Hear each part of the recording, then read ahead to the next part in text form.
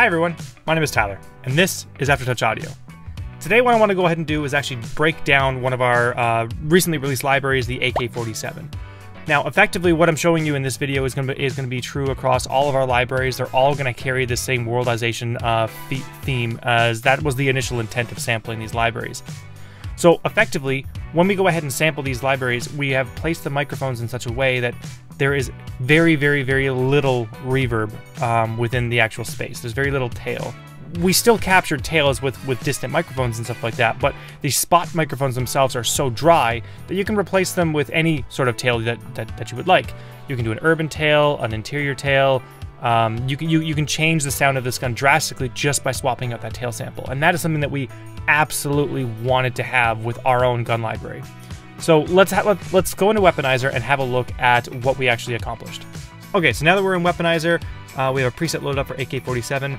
I use Weaponizer quite a bit in trying to design gunshots and stuff like that, just so I can kind of get a feel on how the gun will actually sound and perform before I export it into the game. Now, it's not 100% exact, but at least I'll be able to hear how the sound loops instead of just listening to single shots all the time. We have 5 of our shots loaded up in the onset layer, which is the Mech layer.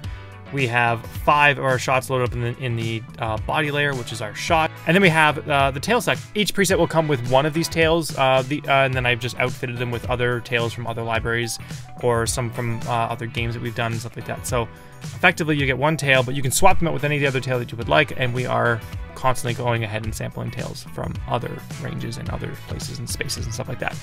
So these are the tails that we captured on set, and I'll play them with the tails and without the tails, and you'll see how dry these sounds actually came out. And here it is without. You can see how absolutely dry these sounds are. There's like no reverb in them whatsoever. And that was the whole goal of sampling this, because effectively now I can change the entirety of where this gun is shot just by swapping out this one layer. And I'll demonstrate that right now. So we have our tails. How about we want to do a suppressed tail? What about a different exterior tail that's a little bit more booming and a lot more open field sounding? Now what about an interior tail?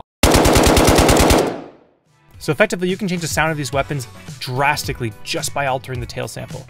And you can do that with samples that you already own, samples that you purchase from other vendors, or from a tail pack that we will be releasing later on in the future where we sample tons of different environments and all that jazz. Anyways, I hope you enjoy the library as much as we enjoyed making them.